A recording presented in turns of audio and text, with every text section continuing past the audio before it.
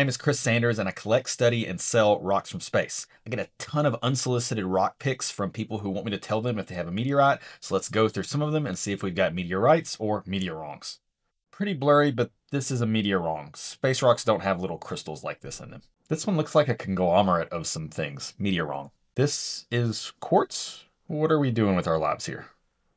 Probably metal slag. Meteorwrong. These could be pieces of Libyan desert glass that was created from a meteorite impact, but the photo is far too blurry to tell. Ugh. Definitely meteorwrong, but it also just makes me feel uncomfortable to look at this one. This one's very weathered, but the surface features don't look meteoritic at all. This is a really common meteorwrong. It's probably obsidian or hematite. The guy who sent it to me was actually convinced it was a carbonado diamond. And a fun fact, we think those might be created in supernovas, but they're a lot smaller and don't look like this. Probably a meteorwrong. I'm going to guess some sort of man-made slag, which gets confused for meteorites all the time. Someone's just trolling me with this one, right? No. Well, we tried. Subscribe for the next episode of Unsolicited Rock Pics, where we mostly look at meteorwrongs, but maybe we'll find some meteorites eventually too. Maybe.